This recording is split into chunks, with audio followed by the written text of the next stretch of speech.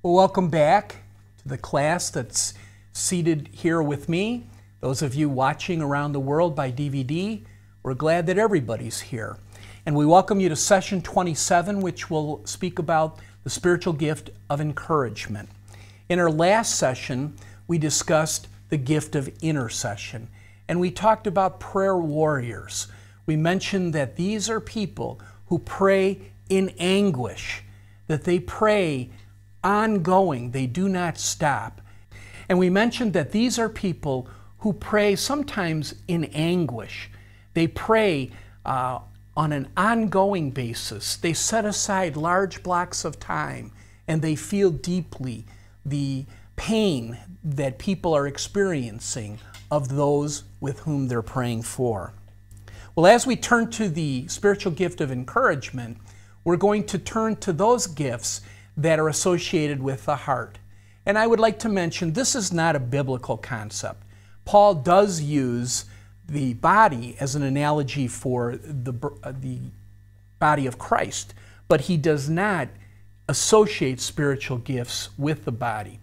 I'm using this analogy simply because it makes it easier for us to see how certain gifts serve the same sorts of functions within the body of Christ as organs and systems in our body would be associated with each other to make sure that we're healthy and strong.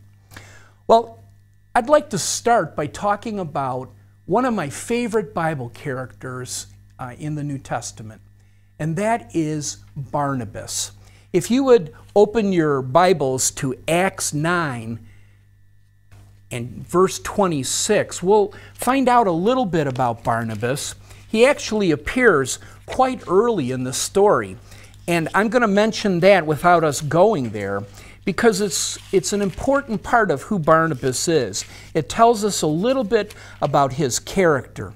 So in Acts chapter 4, it introduces Barnabas with just one sentence, and here's what it says. Joseph, a Levite from Cyprus, whom the apostles called Barnabas, which means son of encouragement, sold a field he owned and brought the money and put it at the apostles' feet. So we learned several things about Barnabas. Barnabas was not his name. His name was Joseph. So when he came to Jerusalem, the Christians there changed his name from Joseph to Barnabas. And why? Because he was such an encourager. They wanted people to know he was like a son of encouragement. He embodied the gift of encouragement, and we will use him throughout this story of the gift of encouragement to understand what it means. The other thing we learn about him is he was not from Jerusalem. He was from Cyprus, small island in the Mediterranean Ocean off of the Greece, and that he came from a Levite family. He was from a family that on Cyprus, they were the priests in the church. Why didn't he continue when he came to Jerusalem? There was no need for him, and so he focused on his missionary journeys with the Apostle Paul. Then we go to chapter 9 and down to verse 26. In fact, I think I'm going to start a little sooner, right at verse 19. It says, this is after Paul has accepted Christ. Saul spent several days with the disciples in Damascus. Remember, he was on the road to Damascus when he became a Christian. At once, he, meaning Paul, began to preach in the synagogues that Jesus is the Son of God. All those who heard him were astonished and asked, "Isn't he the man who raised havoc in Jerusalem among those who call on his name? And hasn't he come here to take them as prisoners to the chief priests?" Yet Saul grew more and more powerful and baffled the Jews living in Damascus by proving that Jesus is the Christ. Try to imagine yourself being with the church in Damascus. And here is the man who just days before had been on his way to capture the Christians, arrest them, take them back to Jerusalem, and punish them, possibly even kill them. And now suddenly he's preaching that Jesus is the Christ. I think I would be a little skeptical. I mean, here's the guy who was on the other side before, and now he's on our side? Like you were playing on that team before, but now you're playing on our team? It would not make sense to me, and I'd be a little unsure. Now we go down to the fact that they were willing to kill Paul, and they learned of the plan, and they took Paul, and they made sure that he made an escape so that he was not killed. Go to verse 27. But Barnabas took him and brought him to the apostles in Jerusalem. And he told them how Saul, on his journey, had seen the Lord, and that the Lord had spoken to him, and how in Damascus he had preached fearlessly in the name of Jesus. So Saul stayed with them and moved about freely in Jerusalem, speaking boldly in the name of Jesus. When the church in Damascus was skeptical and they sent Paul away, Barnabas took him to Jerusalem. And in Jerusalem, he personally guaranteed, on the basis of his reputation, this man is, in fact, a Christian. He put it all on the line. Here's what he basically said. You know me. You know I'm a Christian. You know that I believe that Jesus is the Christ. You have seen me work among you. Now I tell you, based on my reputation, this man Saul is a Christian. The one who used to come after us has seen Jesus and has turned to Christ and is now preaching Christ. That is an amazing thing to do, to put it all on the line, to say, I vouch for him. I guarantee he is who he says he is. And if he's not, it's my reputation that suffers, not his. This is Barnabas at his best. And this is the gift of encouragement at its best. It's coming alongside someone who otherwise might fall away from the faith and make sure that they don't leave, that they stay, that they are accepted. And imagine what would have happened if Paul had not been accepted by the church in Jerusalem. He would have wandered away, and we would never have heard his name. We would never have all the epistles that he wrote in the New Testament. He would have been lost to history. This isn't the only time that Barnabas vouched for Paul or made sure that he didn't wander. After Barnabas was vouching for him and he preached to the people, then it says that the church was strengthened throughout Jerusalem. Let's go to another portion. Let's go to Acts chapter 11, verse 25, where Barnabas appears again. Barnabas is a thread that runs through the book of Acts. He appears now and again, but every time he appears, he is the son of encouragement. Here's another example of how he supports Paul. Down in verse 25, Saul has left. Paul, who was then called Saul, he left, and he was gone for 2 years. Then Barnabas went to Tarsus to look for Saul, and when he found him, he brought him to Antioch. So for a whole year, Barnabas and Saul met with the church and taught great numbers of people. The disciples were called Christians first at Antioch. Barnabas went to Saul's hometown, Tarsus. Saul is hanging around. He's just there for 2 years. He's not ministering. He's not doing anything. I believe that what is happening is that God is working on his heart during that time and ensuring that he's growing in Christ. But it's Barnabas who goes and gets him and says, come with me, we've got work to do. And you are going to be my partner, and we're going to go to Antioch, and we're going to start working together, and we'll be there for a long time. And notice how the pair is mentioned, Barnabas and Saul. Barnabas and Saul. Later, this change, when Paul's name changes, Saul's changed to Paul, it's Paul and Barnabas. In the beginning, it was Barnabas and Paul. Then suddenly, later in the book of Acts, it becomes Paul and Barnabas. Do you get the humility that Barnabas had to be able to say, I was once the leader in this relationship, but things have changed. The one who was I was mentoring has now become, through God's grace, the leader of our team. And that he was willing to step aside and have it be Paul and Barnabas. I'm not sure that there's many people in the church today who with such humility would step aside and recognize God's doing something special through Paul. And Paul has the gifts to be the leader of our team.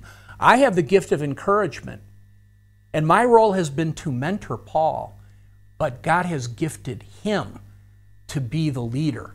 Once again, if he had not stepped aside, had he not gone to Tarsus, we would have none of the books that Paul wrote. None of them. Paul would have just drifted off into history. Once again, this is the gift of encouragement. Come next to someone who is in danger of wandering away from the faith and draw them back in, and to counsel them, to walk alongside them, to get them involved again in ministry so that they don't leave, so that they continue to be used of God in the church. Let's take a look at this gift of encouragement by going back to one of the passages that we've used over and over again, Romans chapter 12. And in Romans chapter 12, there are a variety of gifts listed, and in fact, one of them is the gift of encouragement.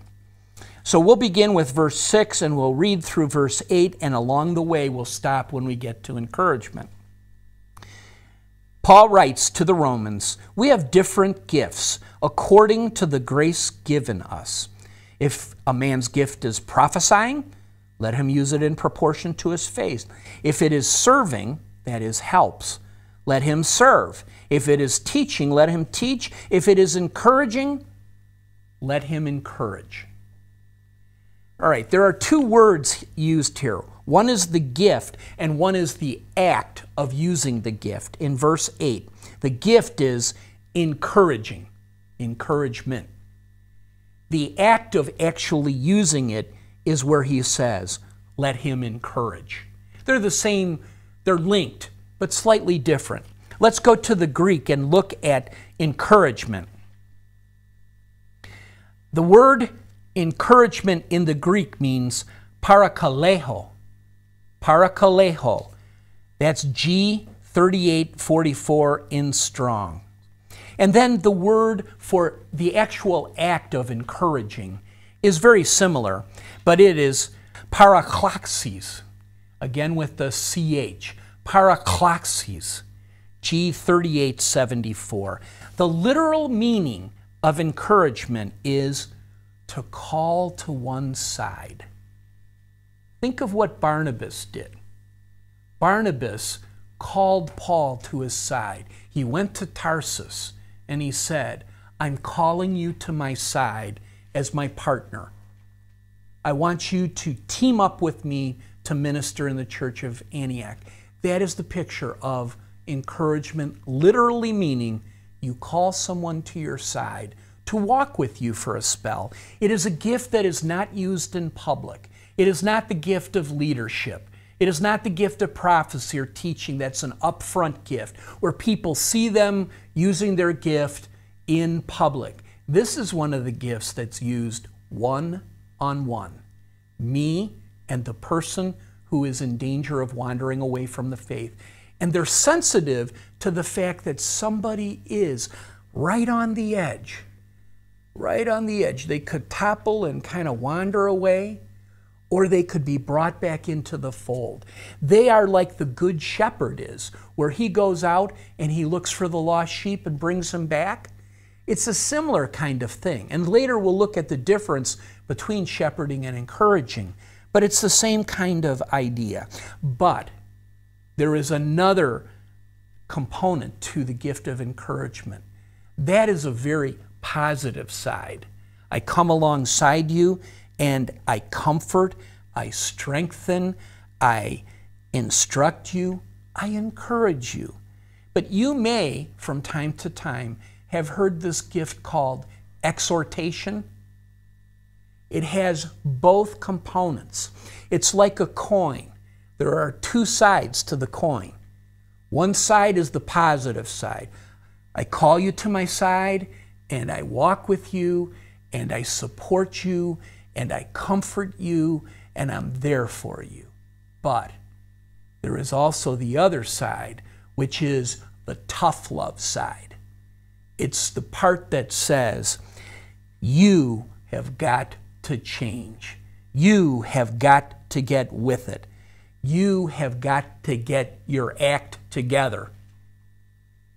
It is the in your face, all right, now that I've walked with you, it's time to change your ways. And I exhort you in the name of Jesus to be able to come back and to be able to walk with Him once again. The negative side is to challenge the person. You know, this is no different than the two sides of God. We love today to think of the God of love, the God who cares for us, the God of compassion, the God of mercy, the God who loves us more than we could ever know and imagine. And He is that God. But He is not just that God. Because otherwise, He would be like a grandfather who just lets you get away with everything. Oh, don't worry, it's okay. Come on back, I forgive you. You know, come sit on my knee, everything will be okay. What kind of God would that be? That wouldn't be a God that we would follow willingly, or a God that we would really believe loves us. There needs to be the other side, the God of justice. He is the God of love, but He is the God of justice. He is the God who says, all right, enough's enough, stop sinning. Turn around, repent, head the other direction, start walking with me. So there are two sides to God, the God of love and the God of discipline. And the God of discipline sometimes has to play tough and rough with us and get in our face and say, all right, that's enough. Now, He doesn't do it. He does it through people with the gift of encouragement. And they have both sides. They have a heart of compassion, but they have a heart of justice. And they don't start with the heart of justice. What kind of support would it be if you immediately got in their face and told them, all right, get your act together, get back here? Instead, the person's hurting. There's some reason that they've wandered away. You need to come alongside.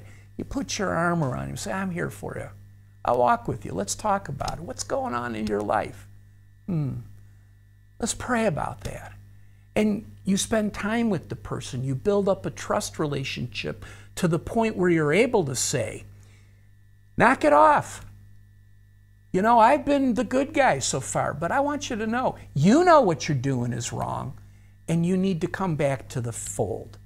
There's both sides to this gift. Have you benefited from our teaching ministry? Have you found TVS videos helpful and relevant? Please consider supporting us with your prayers and financial gifts. For more information, visit tvsseminary.com. The definition that we're going to use is no better than the literal term in the Greek, to call to one side. To call to one side. But I'm going to add two words to that so that we recognize the two sides of the coin.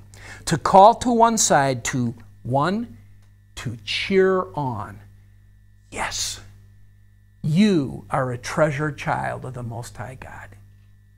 Remember that. God loves you. And then second, to confront and to tell them, that's as far as we're going. You need to come back now. I've walked with you. You know I love you. And I say it because I love you. Let's get back. Let's walk with God. The purpose of the gift is multifaceted. It has many parts. It is first to comfort. It is then to admonish. And it is even to implore, to beg, come back to the fold. And it is maybe epitomized in Philippians chapter 3, where Paul says, forget what's behind and press on to what lies ahead. Whatever it was that brought the person to the point where they wanted to wander away, whatever the pain was, whatever the event that happened in their life that caused them such pain, Paul says in Philippians, forget what's behind. Press on toward what lies ahead. And that's what the person with the gift of encouragement says. Yeah, it was bad. Yeah, I get it. I would feel the same pain. But forget. Forget it. Put it behind you and press on to the days that are ahead. You've known the goodness of the Lord. You've tasted His goodness. Taste it again. Now, this is clearly the role in the church, again, of caring for the church, of coming alongside people hurting, walking with them, and bringing them back into the fold. It's often associated with the gift mix of mercy, with the gift of shepherding, and then the support gifts of discernment and wisdom.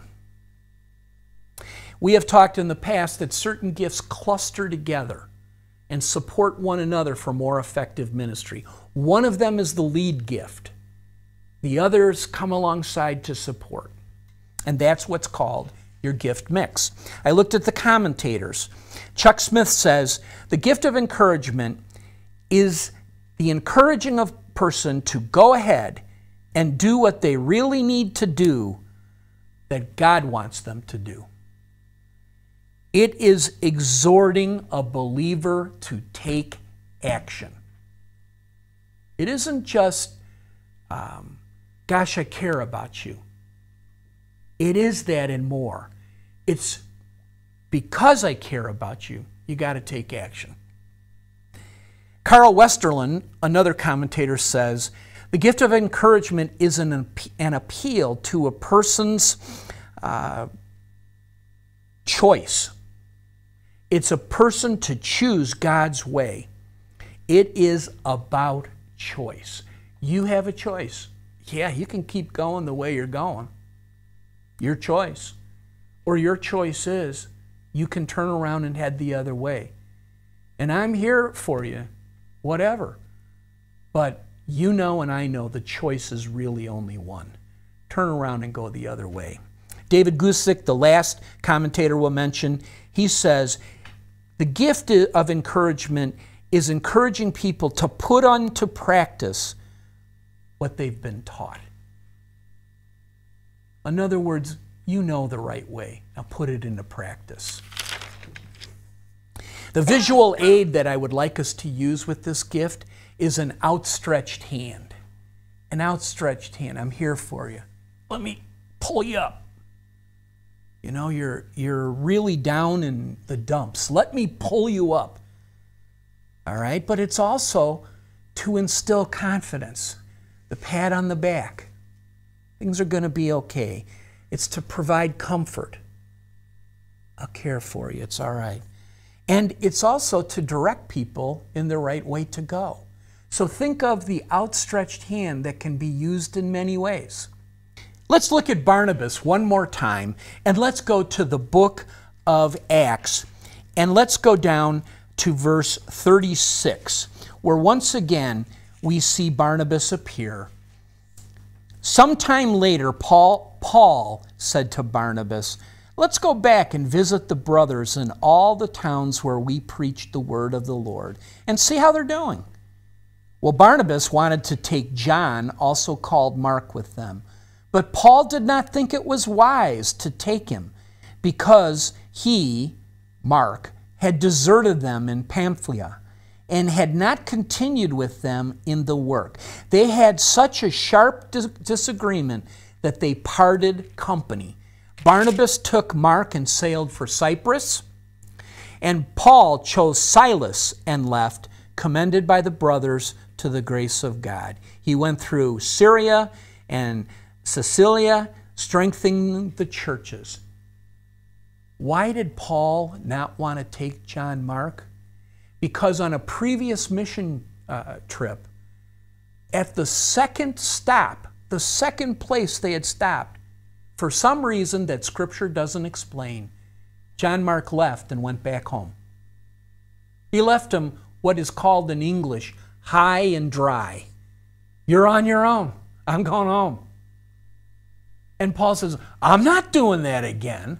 I'm not taking John Mark with me and have him 2 stops into it say, see ya, I'm going home. And who steps up to support John Mark?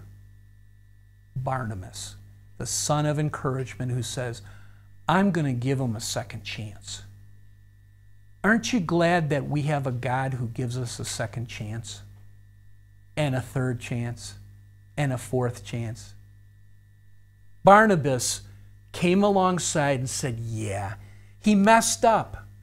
He went home. But I see good things in this man, and I want him to have another chance to show it. There's an interesting thing with commentators where they believe that in the book of Mark, the author talks about, or at the arrest of Jesus, there was a man who was so afraid that he literally ran out of his clothes naked to get away. And they believe that was John Mark. That it was his way of saying, there was a man. It's like when we go, I know somebody who, and what you really mean is I'm talking about me, but I'm making it someone else. You see, there was a pattern in John Mark's life of when the going gets tough, I get running. All right? If I don't like what's going on, I'm out of here. And he did that not only when Jesus was arrested, he did it in this case too. I have a personal example of my wife, whose name was Marcia. I've talked about her often. And I refer to people I know personally, because I'm giving you a personal example. There is nobody I have ever met who more exemplified the gift of encouragement than my wife, Marcia. She had a particular passion to help college-age students who were in that time of life where they were starting to say, do I believe what my parents believe because they're my parents? Or do I believe this because I believe it? I'm not sure. And she would come alongside them and encourage them that, you know, it's the truth. Jesus really does love you. You've heard this. Yeah, your parents believe it. But don't you believe it too?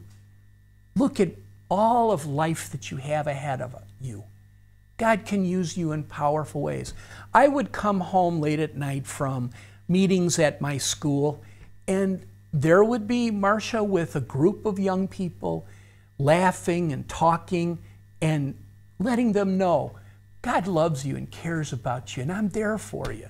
And then she went a step beyond. Every college student loves it when somebody sends goodies to you. You know, like it's final exams and somebody sends you a package with cookies and candy and other things so that you have plenty of nourishment while you're studying.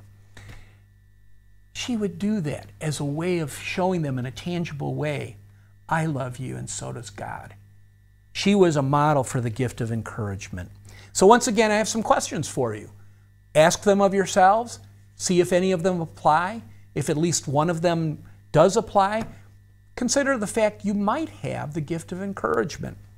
So has God worked through you to come alongside a believer who's struggling and urge them not to give up? Has God worked through your life to urge people to come back to the Lord and then help them come back? And 3, has God worked through your life to show God's love to others by listening to them when they're hurting, by showing them in tangible ways like emails and letters and gifts that you care about them? If any of those are true, perhaps you have the gift of encouragement. a wonderful gift that has kept many from wandering away from the path. Well, we're glad that you joined us, and we ask that you join us next time when we'll continue looking at gifts associated with the heart, and this time the gift of hospitality. Thanks.